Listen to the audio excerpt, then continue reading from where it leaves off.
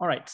Our next speaker is Joshua Fu, the University of Queensland, and he's going to talk about measurement-based Lorentz covariant Bohmian trajectories of multiple photons. So Joshua, whenever you want, the floor is yours. Cool. Thank you, Eduardo, and all the team of PhD students who helped organize the conference. Yes, as Eduardo mentioned, my talk is a bit of a mouthful, but I digress. This was done in collaboration with Austin, who's a postdoc at UQ, and Tim Ralph, who's my PhD supervisor, along with Magdalena. I thought I had 15 minutes, so I'm going to have to speed through this. So as a summary of my talk, I will just go there. So I'll first introduce a paper that we recently published, which discusses the relativistic Bohmian trajectories of single photons via weak measurements. I'll then talk about the topic of this talk, which is an extension of our model to multi-particle interactions, and then I'll conclude with some summary statements.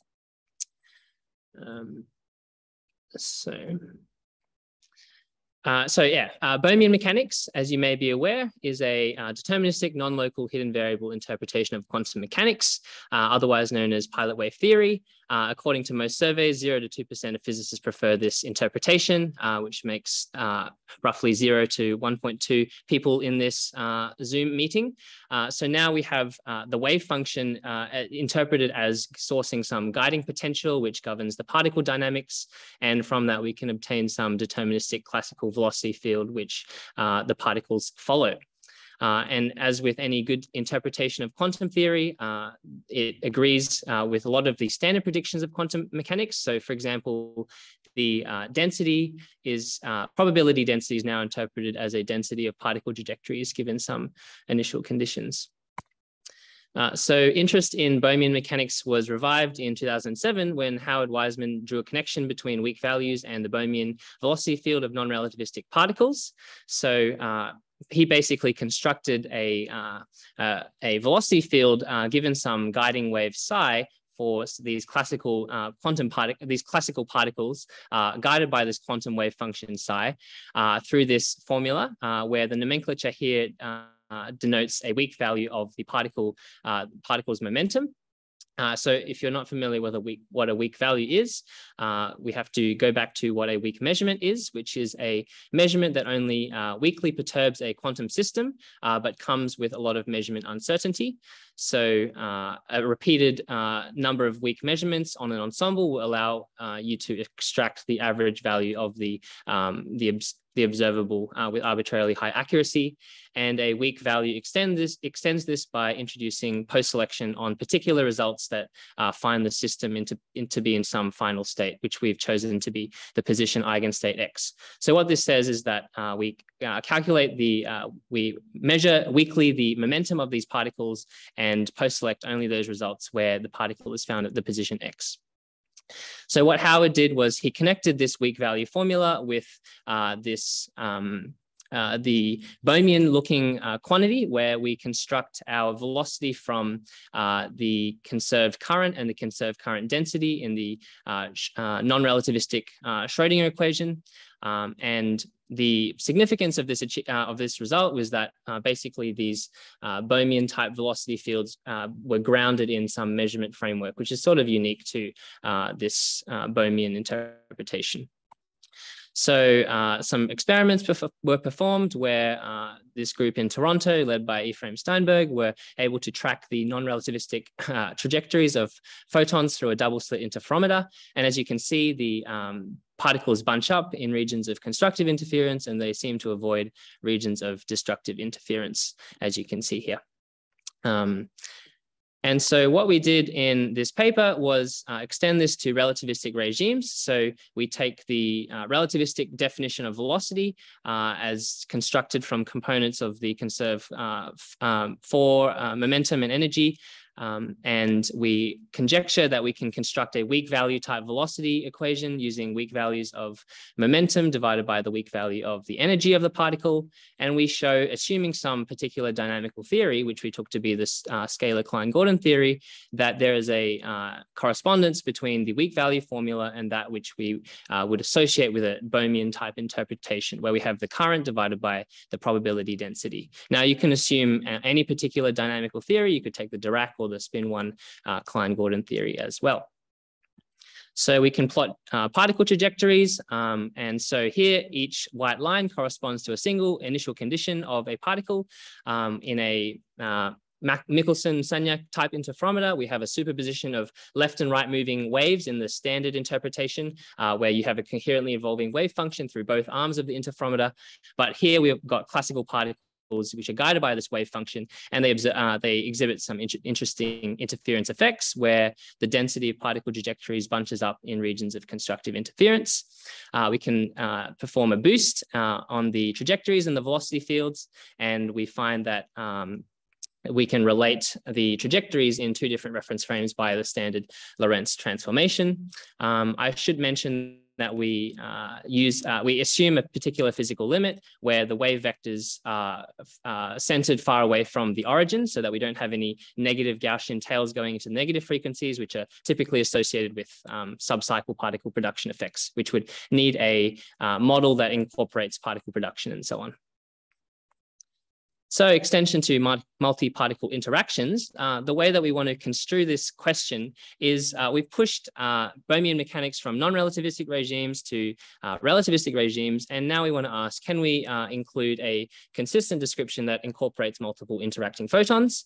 And we can write down this problem as follows. Can we derive some velocity field and trajectories using a weak value type formula and show that this is equivalent to a manifestly Lorentz covariant theory that is constructed from your usual relativistic components of a particular relativistic theory like the Klein-Gordon equation. So this is an equation-heavy text box, but basically we want to show essentially that the left-hand side equals the right-hand side.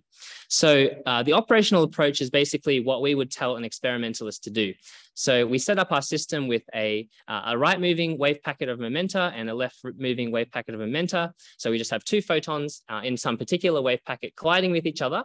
And to study some non-trivial interaction between them, we want to encode some agnosticism within the detection. So how we do this is by choosing two detectors which cannot tell the identity of the particles and which way they're coming from, and they can only detect a single click.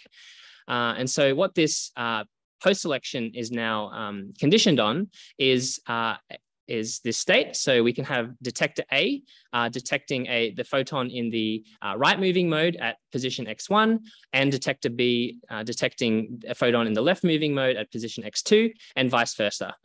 Detector A detecting a left-moving mode at position x1, and detector B detecting a right-moving mode at position x2.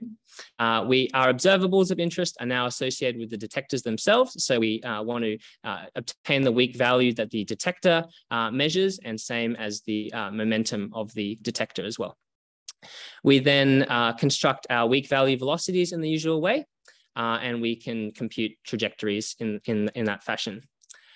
From the formal approach, which may be a bit more conceptually straightforward to understand if anyone's done first year quantum mechanics, we've got our relativistic wave functions, a right-moving one and a left-moving one. And because the particles are bosons, we can symmetrize them in position and time, and we obtain this symmetrized wave function, which is what everyone has probably seen.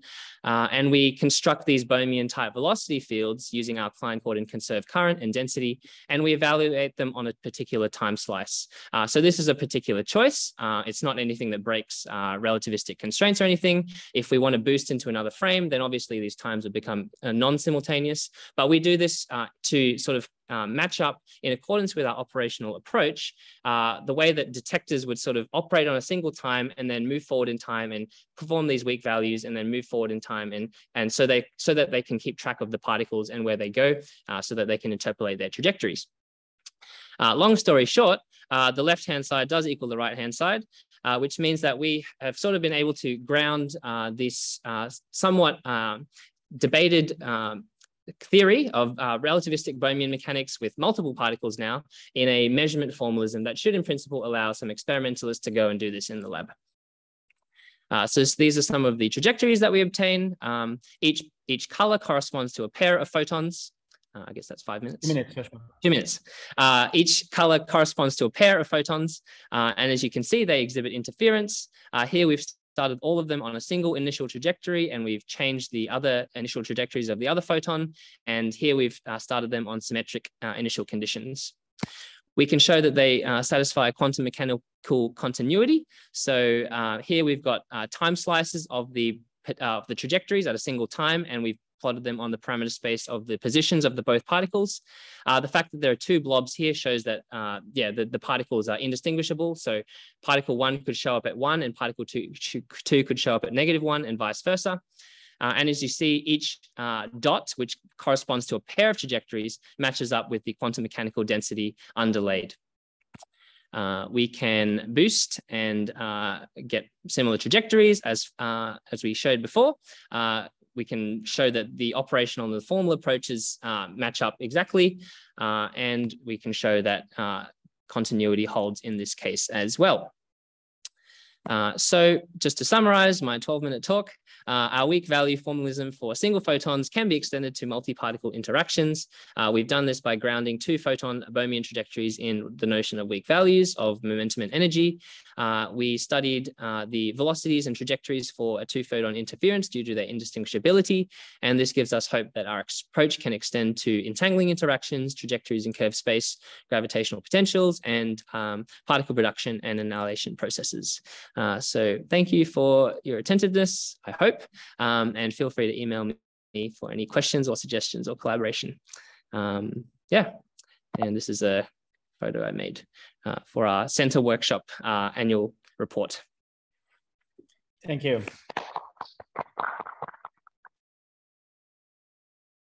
Very nice talk. We can have time for one question. Please use the raise hand feature. Rob, yep, go ahead, please.